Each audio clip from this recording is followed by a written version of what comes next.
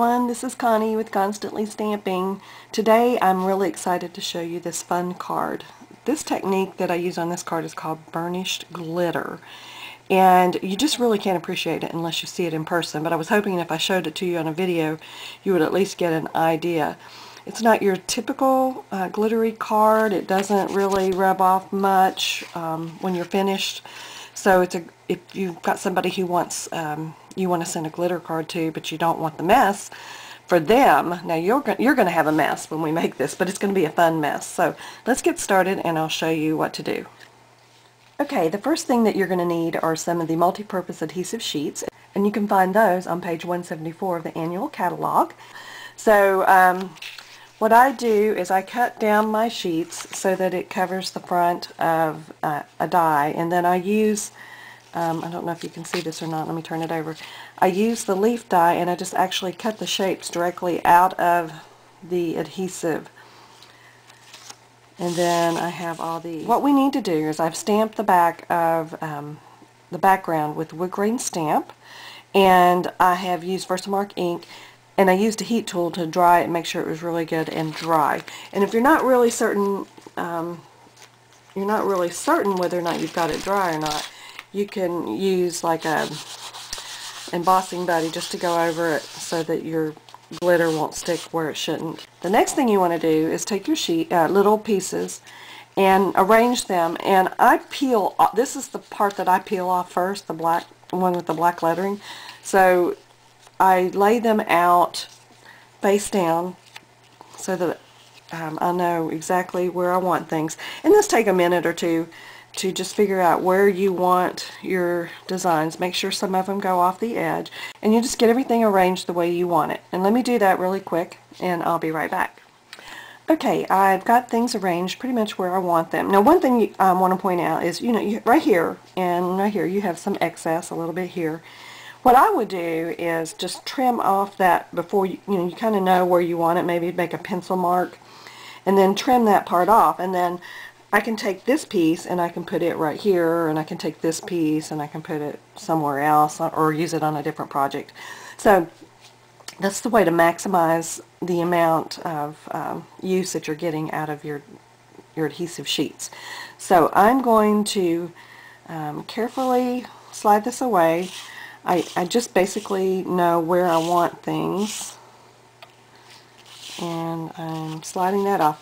I usually start either in the corner and do my biggest piece first. So I've just went ahead and snipped that off just so that I don't waste a lot. Okay. Now this is kind of the tricky part. If you have to carefully get this started, and I know you don't want to actually touch the sticky if you can help it. So I try to grab someplace, and then that piece comes right off. Then you just carefully lay this down where you want it. Okay, and then you just rub that down. And then I'm going to carefully peel away this backing, and try not to touch. If you tear a piece, that's okay, because you can just grab another. Okay, so now I have my adhesive. I don't know if you can see that or not, and all these little rough pieces, that actually adds a little bit of character, I think, to the finished card. So I'm not going to worry about those too much. Next, I just pour my glitter on. Be fairly generous, but you don't have to be ridiculous. And then just tap that off. Get as much off as you can before you start. Okay, so I don't have too much left over. And there is just with glitter, but let me show you the difference. I don't know if you can see that. See how this looks kind of rough and this looks really smooth. So we're going to work on this. Let me get my glitter back in my container, and then I'll show you what to do next. I almost forgot to tell you that I am using the new stamping glitter by Stampin' Up that's in the Holiday Mini Catalog, and this is the black and the orange. We're going to be using the orange today. And I'm pretty sure that it needs to be the ultrafine glitter for this technique. I don't think that other types of glitter will work with this technique. I'm not positive, but pretty sure. Okay, now I have tapped off my excess glitter, and because I use the embossing buddy, and that helped a lot to keep a lot of the strays down. So what we're going to do is we're just going to first, I like to just press into the glitter, make sure it's got good coverage, and then I just start I lightly rub it, moving around, and let me show you. You can see as it starts to change. You don't have to be real forceful with it. It'll eventually flatten out, and you can see the difference. As you can see right now, it's flattening out right here in this section. And what you're doing is you're flattening the glitter, and so you don't have all those multi-facets like you do here. They're flattening down, and it makes it a very smooth looking, almost like a foil look to it. So you just keep rubbing until you get things the way you want it.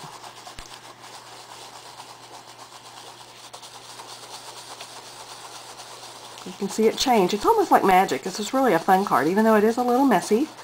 I will acknowledge that, but it's a fun messy. So just have fun with it. It's pretty much a wow card every way you look at it. It's a wow to make it, and it's a wow to give it.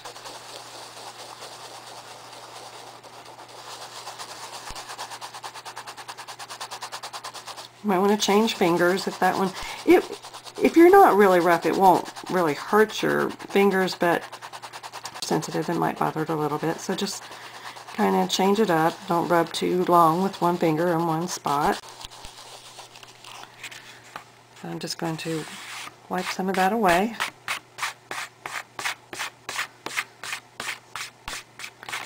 And then put some of that back in the container, and then I'll be right back to show you what to do next. Okay, so as you do this technique, I really think what's happening is you're building up a little bit of a static electricity charge. So it's really hard to get this to go anywhere. It just wants to cling to everything that it touches. So what I use are these are dry dusting cloths. I'm not sure if you can see that. And they go in the floor things. And I just bought a really cheap package of it. And that helps a little to get glitter off of everything. And of course you would do your whole card, but I'm just going to show you this one section for time's sake. That's actually kind of pretty, just one little piece down there. But okay, so for the most part that's going to get away a lot of your glitter, but that's still not going to do it all. So let's kind of clean this up. And then if you're still, see how much is on here, if you're still having problems, then I like to take just a really inexpensive one of these sticky lint rollers and just roll it on the hands, because you will get glitter on your hands and on your clothes and on your table. And if you're really careful, if you've gotten some of the sticky off, you can actually run this over your card front and pick up any stray glitter, which is really kind of awesome. That way you don't have just those little pieces of glitter that are annoying when you get a card. Okay, so see, now that's basically glitter free. If I rub my finger over this, I don't really get any glitter off on my hands because it's all burnished down into that adhesive. So what I would do, I will finish the card, and then if you really want to be extra sure that you're not going to get glitter on anything, you can take some hairspray or something like that, aerosol, or a spray fixative, and spray over that lightly just to kind of make sure that everything stays in place. The next thing that I did on this card is I added a strip of the burlap ribbon, and I did not want the stitched edges to show, but I was afraid it would ravel. So what I did before I actually I pulled out this stitching, and then I've already put my sticky strip on the back to adhere it to the card, so that way it will stop unraveling right there where the sticky strip is. So it's just a little tip, and then you would just apply that to your card and then trim away the excess. And then the other thing I wanted to show you on this card is this button. These are actually two buttons. This is the Naturals button, and this is a Bright's Pumpkin Pie button. And I just would line up the holes and attach those with a couple of mini glue dots right there. And then I stitched it onto the card front, and I wrapped the linen thread around and everything. And then I took the entire front and I attached it to a card base so that I could hide all of my details. There's nothing showing on the inside of the card.